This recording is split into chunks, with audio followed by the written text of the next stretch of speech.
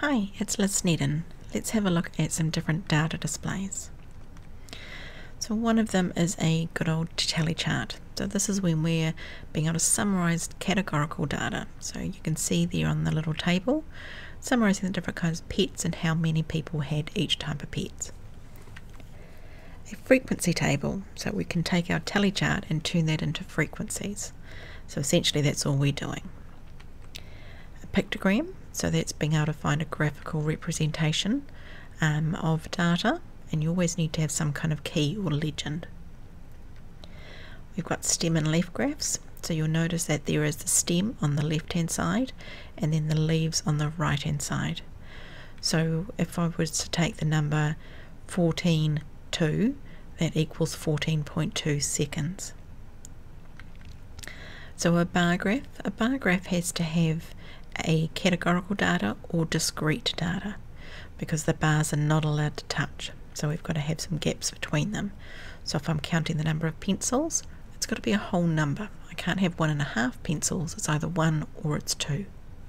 That's why we have the gaps between. We've got histograms. So histograms is when we've got continuous data. So that's when we're doing some kind of measuring.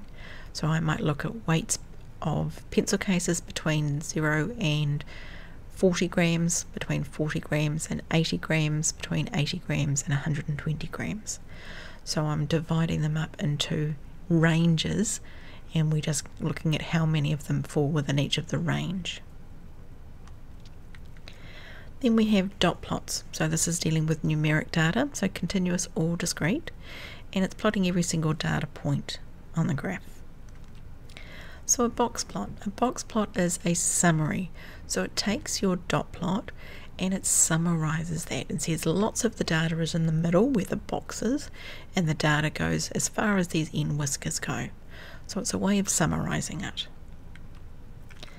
We've got a scatter graph. So a scatter graph, we have our explanatory variable on the horizontal axis and our response variable on the vertical axis.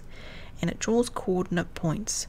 So if I had your height and your hand span, then I would plot both of those as a single coordinate point. So they have to be both numeric to be able to draw a scatter graph. And we have time series graphs. So obviously we need to have time on the horizontal axis, and then we need some kind of numeric variable that we've collected over time.